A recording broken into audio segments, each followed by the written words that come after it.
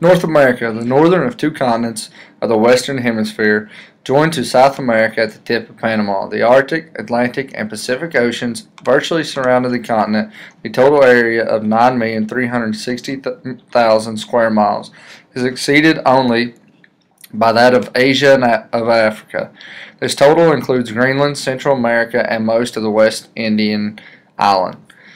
North America is part of the New World, so called because it was unknown to Europeans until comparatively recent times. From all parts of the world have come its people, bringing a heritage of ideas and skills that stimulated its rapid development. North America is rich in mineral, water, and forest resources, and is a world center of agricultural and industry. North America has a wide diversity of landforms represented by 6 distinct regions and many subregions. There are 3 lowland regions, the coastal plain, the Canadian Shield, and the interior plains, and 3 highland regions, the Appalachian Highlands, the North American Cordillera, and the Antillean system.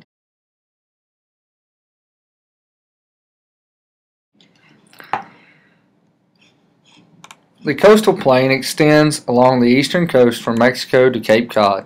It continues offshore as a continental shelf emerging southeast of Florida to form the Bahama Islands. The mainland portion of the coastal plain is narrow in the northeast but reaches a width of more than 400 miles in the lower Mississippi River Valley. The low, generally flat plain rises slightly as it extends inland, where it is broader by higher land for most of its length.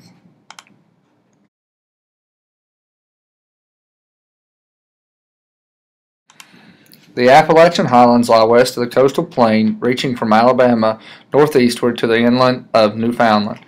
The region is a series of long, parallel mountain ridges lying between narrow plateaus on the east and west. These low, worn-down mountains reach their greatest height of 6,684 feet above sea level at Mount Mitchell in North Carolina. Elevation decreases in the southern and northern mountains.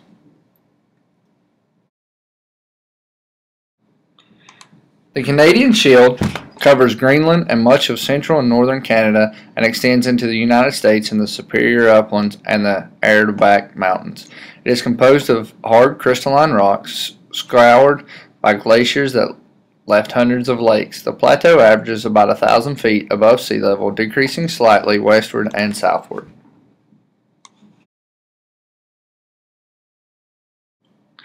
The interior plains region is a vast, comparatively level expanse occupying a large part of the continent's interior. It lies between the Appalachian Highlands, the Canadian Shield, and the Rocky Mountains, and merges with the coastal plain to the south. There are 2 major subregions, distinguishing chiefly by their elevation. To the east are the central lowlands, which average about 600 feet above sea level. The second subregion is the Great Plains in the west. This relatively flat, grassy land extends gradually to a maximum of 6,000 feet at its western edge, the Rocky Mountains. 2 small highland areas are often included within the interior plains, the Black Hills of South Dakota and the Central Uplands. The North American corridor covers most of the western third of the continent. It is a complex highland region stretching from Alaska to southern Mexico and containing high mountains and broad plateaus. Its most prominent features are 2 great mountain systems, the Rocky Mountains and the ranges near the Pacific coast. The Rockies reach their highest elevation, more than 14,400 feet, in Colorado and gradually descend to the north and south.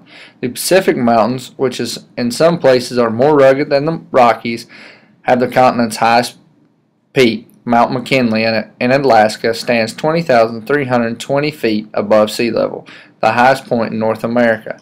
Between these 2 extensive systems are plateaus, basins, and scattered mountain ranges. This pattern continues southward where Mexico's central plateau is rimmed by the Sierra Madres on the east and west. A belt of volcanic mountains south of Mexico City contains Mexico's